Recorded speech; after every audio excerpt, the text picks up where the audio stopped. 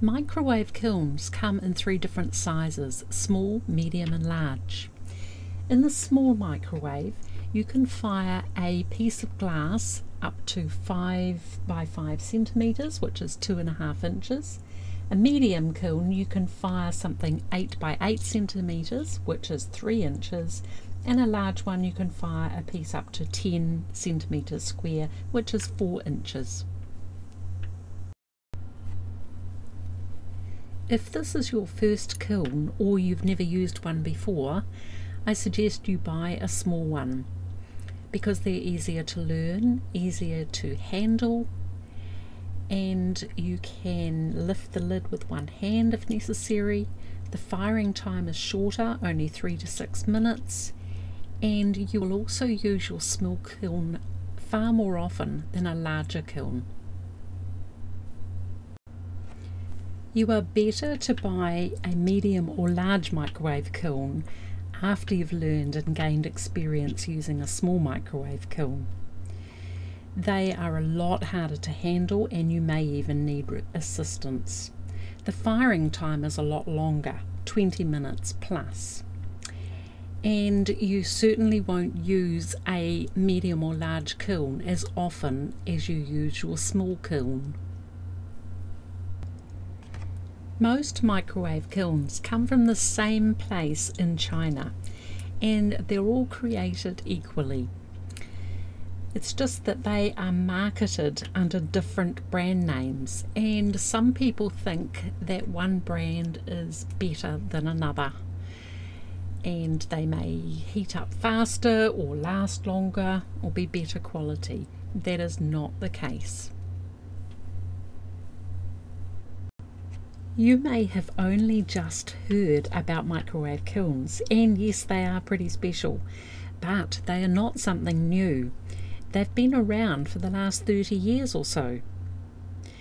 Microwave kilns have been well and truly tried and tested all over the world, and so are completely safe for you to use so long as you adhere to good health and safety guidelines.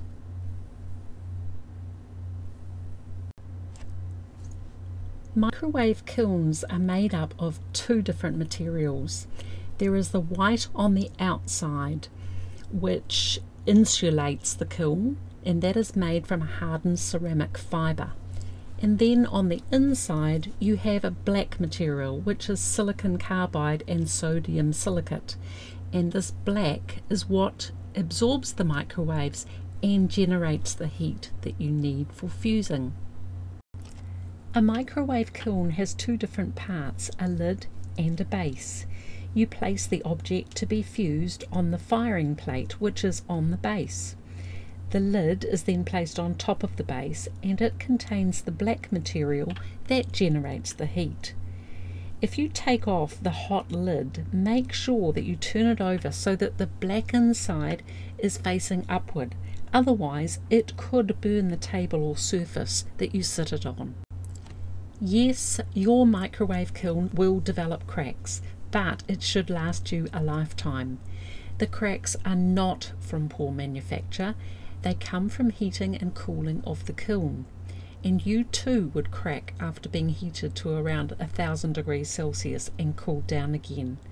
Be patient with your kiln and remember that you can repair both the white and black parts as often as you wish. Typically, microwave kilns are used for melting glass, for fusing, fire polishing, slumping and kiln carving. They can also be used for enameling. You also can fire ceramics in the microwave kiln to make jewellery and other small objects out of clay, and they can even be glazed. You can now fire silver clay, that's PMC or art clay silver, in the microwave. That's exciting, but you do need to learn how this is done. Learning is important so that you don't hurt yourself or someone else. You do need to know what you are doing and follow good health and safety guidelines. I highly recommend that you check out the courses on craftfun.com, where you will learn loads about microwave kiln fusing. There are dozens of learning videos and project tutorials, and as a bonus, when you sign up, you can also access step-by-step instructions on how to fire silver clay in the microwave.